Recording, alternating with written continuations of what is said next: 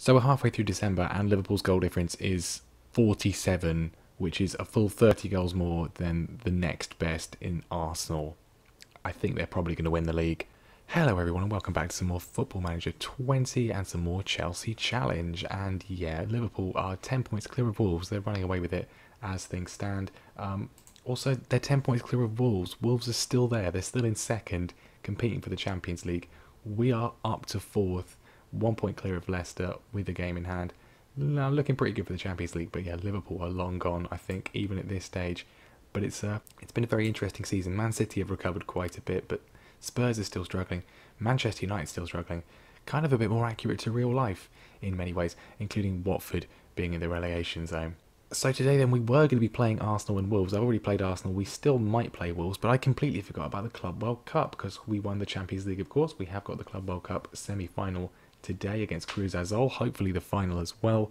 If not, we'll play Wolves. We may still play Wolves anyway. But before we do that, let's check what's happened since last time. Things have been, well, reasonable, but a bit disappointing. We could be a lot closer. We should be a lot more secure in our top four position. We have dropped some silly points in the league, starting with a 1-1 draw with West Brom. Tammy Abraham's doing a man in form. He got the goal in that one, but it was an equaliser after they took the lead through a Romain Sawyer's penalty. Tammy's scored in pretty much every game since the last episode, including in the 1-0 win against AC Milan. This made sure we qualified as group winners, so that's why we're not playing the Shakhtar game, because it was a complete dead rubber. We then did beat Burnley 1-0, Tammy getting the goal in that one as well. They had Jeff Hendricks sent off late on. Then also disappointing was the game against Watford, a 2-2 draw. We did recover it, but yeah, not great. We took the lead early on through Tammy. Looked to be good, created chance after chance after chance after chance. Marco Asensio missed about 5 chances, and then Luis Suarez, no, not that one, this guy, who they've signed, scored a ridiculous goal at an impossible angle to equalise. They then took the lead through a Troy Deeney penalty, with Emerson getting sent off in the process, and then we equalised pretty much straight after that through Tammy again, but that was it. Not a great performance, it's fair to say, but we did bounce back with a 3-0 win against Norwich. Mount, Abraham and Rudiger with the goals. Very good performance. The complete dead rubber final Champions League group match against Shakhtar Donetsk, played the rotated side. It was a 0-0 draw, but we didn't need to win it. So we did end up winning the group with 14 points, 7 points clear of Milan and Shakhtar just missing out. So yeah, the draw for that is today. We will be doing that. We have also played the EFL Cup quarter-final against Arsenal, and it was a 1-0 win in that one. We haven't beaten Arsenal many times in this save so far, but we did get a win there. Before we get to the Club World Cup, we have got the knockout round draw for the Champions League. Who could we play this year? Let's see. We could play Club Bruges. We could play Real Betis. We could play Porto. We could play PSG again. We could play Juventus. We could play Inter Milan. We can't play AC Milan, of course, and we can't play Spurs. Who are we going to get? Club Bruges. Thank you very much. That makes up for last year.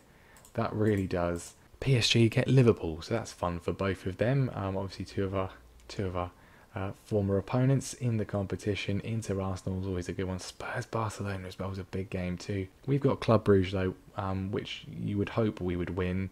Let's have a look and see if they've got any notable names in their team. Simon Mignolet, of course, is their goalkeeper now. Otherwise, I don't know. I mean, saying that, we did come unstuck against Genk last season, so we cannot take them for granted, but certainly a very good opponent for us. So we turn our attention to the Club World Cup then, and you have to say we are the favourites for this. We have not won it before. The last time Chelsea won the Champions League, they famously did not win the Club World Cup, becoming the only European side in over a decade to not do so, losing to Corinthians in the final. We cannot repeat that one this time out. Now, you might have to go back and check the tapes. I'm 99% sure that we qualified for the Club World Cup before the Champions League final took place, and yet Liverpool are not participating in the competition. And from what I can see, it seems to be the same format. It's not taken on the proposed new format, which FIFA, I think, have already decided they're going to do. It's not taken on that format yet. Whether it will next year or the year after, I don't know. It's not happening this year. But yeah, I'm pretty sure we qualified before the final, which makes no sense because we hadn't definitely won yet. So our opponents in the Club World Cup semi-final are Cruz Azul, Mexican side, so they've obviously won the CONCACAF champion. I think is it CONCACAF? I don't know. The North American one. Did they win the league last year? They did not, from what I can tell from opening, closing stages nonsense. So we have been playing the vertical tiki-taka recently, and it seems to be the more sort of stable system for us at the moment. I don't know. Do we go full strength for this? We can't afford to not win this competition. I definitely want to win the Club World Cup, especially given Chelsea have got form of not winning it. Is anyone looking particularly tight? I think I'm going to give Reece James a little rest, and we'll bring in Cesar Azpilicueta. But otherwise, that is going to be exactly how we line up. My reasoning for doing that is that Reece James is our best player, so let's not use him in this one. I expect you to come back as finalists. Right, first highlight looks to be going our way. Emerson, of course, one of our main areas of threat. Jorginho spreads it out to Cesar Azpilicueta. He's the change to the lineup, and he cracks it against the post. Would Reece James have scored it? That's the question. I don't know, probably not. Fikayo Tomori running into lots of space. We're certainly dominating the ball in this early stage of proceedings. Cesar Azpilicueta has loads of space once again. Gets it back from Kante. Back in towards Kante. Who's going to take the shot on? Nobody yet. It's come all the way to Emerson though. Pings it in, looking for Abraham. He finds N'Golo Kante instead. And the quiet Frenchman puts it away. What was that? What was that tackle from the Cruiser's old defender? Anyway, Kante takes it, has all the time in the world, and smashes it home. He's not going to miss from there. Azpilicueta has it on the right hand side, looking in for Mason Mount. Kante's gone for a second, saved by Servio, who just tips it around the post. I'm pretty sure Servio was in our Mexico squad in the International Journeyman Series last year. I might be mistaken. Alright, total domination, but you know what that means? It means we could get complacent. We need to grab ourselves a second and ideally a third to make this safe. Emerson inside to Tammy Abraham. Kante seeing a lot of the ball today. Azpilicueta as well.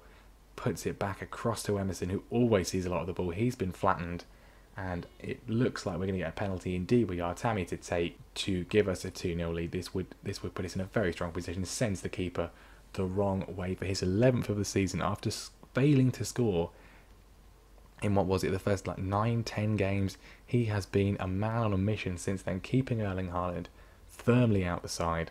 Well, total control in that first half. Let's keep it up here in the second. First highlight of the second half. 3/4 of the defence is on a yellow card, which isn't really what you want with a major final coming up, for which they would be obviously suspended. Emerson hitting it at no one in particular. Christian Pulisic picks it back up though, goes all the way around the right hand side.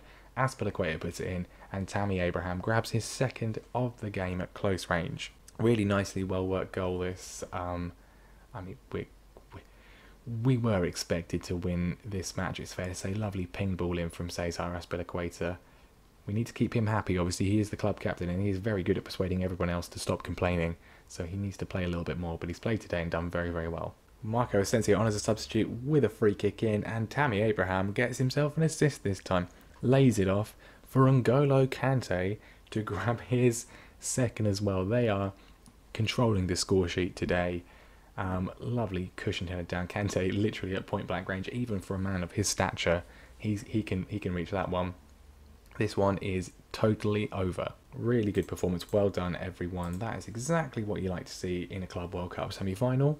Obviously a special occurrence, not the kind of thing you play regularly. Let's make sure everyone's nice and rested and see who we will play in the final. It'll probably be the South American team. It usually is the South American team. I don't know who the South American team even is. It is the South American team, and it's Internacional, who did we sell? Willy Caballero is going to be playing in goal for them. That's a nice touch, isn't it? So if we want to win the Club World Cup, we will have to get past our goalkeeper backup from last season. So Internacional in the final of the Club World Cup. I'm excited. This is going to be good. We are playing Wolves in 3 days' time, which concerns me slightly. We're not having a team meeting because that always goes dreadfully. League Cup semi-final draw as well. The fixtures really are piling up, and we've got Manchester City. I'm thinking that January is going to be absolutely horrific for us. We've got the Club World Cup today. We've got to play Wolves in 3 days' time. And we're playing Crystal Palace twice in a row. Great job from the fixture computer there. And then, goodness me, January is just horrific, isn't it? Absolutely horrific. With that, why did we go through in the League Cup? Why couldn't we have lost to Arsenal? That would have been good. Are the board going to mind? They don't care about the League Cup. What do they want for the FA Cup? They want us to, they, they want us to reach the Champions League final, apparently, in the FA Cup. That's going to be difficult. So they want us to reach the final. We obviously didn't do very well in the FA Cup last year. I think we might have to prioritise that one and just sort of sack off the League Cup semi-final. I don't know. I don't know how I feel about that. But all of that sort of stuff is in the future. Reece James can come back in for Cesar Azpilicueta as good as he was in the previous round, but our focus has got to be on winning this. This is the most important thing in our immediate future. We have not won this competition before. We choked last time against Corinthians in real life. Can we do better than real life Chelsea and win it here today? Okay, so they're not going to be pushovers. Of course, Willy Caballero in goal for them, as we said. Uribe, I'm pretty sure, yeah, he was the guy that hit the bar in the penalty shootout between England and Colombia at the World Cup. Carlos Sanchez, formerly of West Ham and Aston Villa, in midfield for them. I think, is my knowledge right? It is right. It is absolutely right. He's 35 though. Few ageing players in there. You'd expect us to have enough to see them off with our youthful exuberance. Corner in from Mason Mount. Can we get ourselves a lead early on and put this one to bed? Hudson-Odoi cracks it against the post. Well, first half's nearly basically gone. Neither side's had a shot on target. Haven't tested Willy Caballero at all. Finally we do. Not that we see it. There is a highlight before half time. Tomori to Jorginho, Kante. We're kind of penning them back a little bit. Well, there is an opportunity for a breakaway for them. We need to be careful here. Keep the ball. Just be sensible. Don't take any unnecessary risks. Reece James finds some space. Pulisic is across, and Tammy Abraham, you'd back him to put that away every day of the week, but not on this occasion. So disappointing. 0-0 at half time. Not at all what we want. I mean, we haven't seemingly been threatened. We do seem to have dominated, but have yet to find the breakthrough. Alright, the second half of this is rapidly disappearing. Nothing of note happening. We've gone positive. Mason Mount's got a bit of an injury. We'll take him off. Bring on Ruben Loftus-Cheek. But yeah, are we being overawed by the occasion? I don't want to go to a penalty shootout. We know how unreliable penalties are in the game this year. Tammy Abraham picks it up, beats one. Can he get the shot off? Yes, he can. But it goes over. Oh, it's going to go to penalties, isn't it? I can tell. Right, we're going to have to start thinking about bringing people on based on whether they can take a penalty or not. Oh, I really don't want to go to penalties. This would not... we're going to lose. We're going to lose on a penalty shootout. I can tell now. Right, stop this. Go attacking. Hudson-Odoi is not very good at penalties. I'm assuming that Asensio and maybe Hazard are better. Hazard is decent. What about Marco Asensio? He's even better. We're going to bring on Asensio for Hudson-Odoi. And what about Christian Pulisic? He's only got a 10. Right, Torgan Hazard can come on. Although what about Erling Haaland? He's got 16. Right, scrap that. Haaland's going to come on for Pulisic. And then we're just going to sort of hope someone nicks a goal. Not them. That would be... Not them. Good. Not them. It needs to be us. It's now or never. We could switch the system, but I don't want to get hit on the break. And there we go. Unless it goes to extra time. It goes to extra time. Right. Okay. We've got a chance. Although Erling Haaland's out on the wing. Hopefully he can do it. He should be fine. We've got another half an hour to get a breakthrough. This is not helping our fitness at all. But can we make another substitution? Jorginho's struggling. I mean, he is our best penalty taker, but then we've seen him take penalties, and it's not been good. Do we take him off? I'm going to leave him there for now. He is our best player, and he's got the highest rating. We can't really take him off. Why is nothing happening? Come on. We just need one goal. That's all we need. Get the breakthrough, please. Kante with a shot. Caballero tips it around. We've seen so little of anything in this match. Asensio with the corner. Haaland doesn't put it away. We did have the opportunity with Tammy Abraham. He did not put it away. And you can tell this is going to go to penalties. 15 more minutes. Do something. Get creative. Not them. Goodness me. Well, it might not go to penalties. It might not go to penalties. They've done nothing. What is that? What is that? Oh, I really hate this game sometimes. Okay, now we need an equaliser just to literally force a penalty shootout. What a ridiculous situation we found ourselves in. Asensio has been fouled. I think it is a penalty. Tammy Abraham, get some practice in early, please. Scores. Okay, we're back in it. We've got time. There's still time to push for a winner. At least he's got his shooting boots in regarding taking penalties. Sends Caballero the wrong way. Please don't do exactly the same thing in the shootout, Tammy. Right, come on. There's still time to get ourselves a winner. There's still time, of course, for us to throw it away. We can make one more substitution. Jorginho is tired, but we can't afford to take him off because while he does like missing penalties, he can still score them. Anybody else good at taking penalties apart from Torgan Hazard? What about Kovacic? 12. Is it better than Kante? Yes, it is. Right, Kante's coming off. And I think that is going to be that. We nearly chucked it away. We still have a chance to chuck it away. It's going to penalties. Tammy is going to be up first. Of course he is. And then that's it in terms of good penalty takers. And it will just sort of auto fill in. Goodness gracious me, I did not expect to deal with this. I thought it was going to be an easy win. Baselli, can we... Kepa save it? He's not saved it. He's not saved it. Right, we need Tammy to score. If he doesn't score, it's basically all over. Thankfully, he doesn't go the same way. And luckily, neither does Caballero. Nico Lopez, the goal scorer for them, puts it away. I've never seen so many converted penalties on FM20. Erling Haaland, he's got 16 penalty taking. And luckily, it shows 2-2. Really could do with Kepa pulling off a big save. He does like making big saves. Makes one there from Eden Ilson. Right, Jorginho, mate. Please score. Thank you. We've got the advantage, 3-2. Farao for them. Kepa make another big save. Not on this occasion. We've got the advantage though. We just got to keep scoring. Marco Asensio, create a classic moment for us. He does. He does. Right. Kepa, the big man. He's made many important saves in his time here. He's already saved us quite a few penalties. Can he save another one in this particular shootout? Not today, but Mateo Kovacic has got a chance to win. Can he be the hero, or is he going to be the Nicolas Anelka of this situation? Come on, Matteo. That was inevitable, really, wasn't it? We need Kepa now. Makes the big save. We have the advantage again, and it will be a homegrown boy, Ruben Loftus-Cheek, from our academy. You know how this goes, don't you? John Terry was from our academy, and he slipped and missed.